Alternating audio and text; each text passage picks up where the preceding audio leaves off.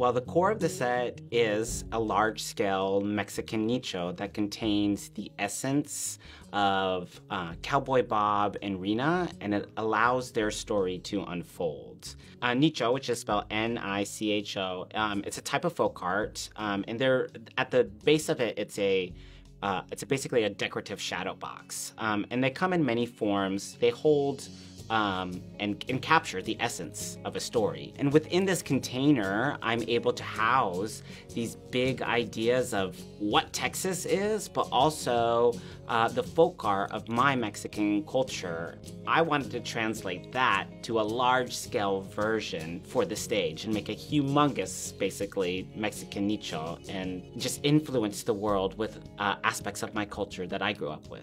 Well, the cactus, for me, I mean, it's iconic, and it bridges this gap of what I'm trying to do of representing Texas, but also Texas, you know? So it's an iconic image that I think anyone would associate with Texas. Also in indigenous cultures within the Southwest, the cactus is a guardian, a protector.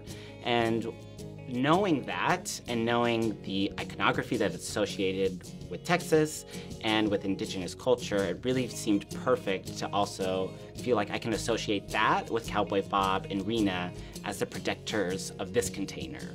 Cowboy Bob, at the end of the day, it is a folktale, and our folktale is grand, it's big, but it's humble all at the same time.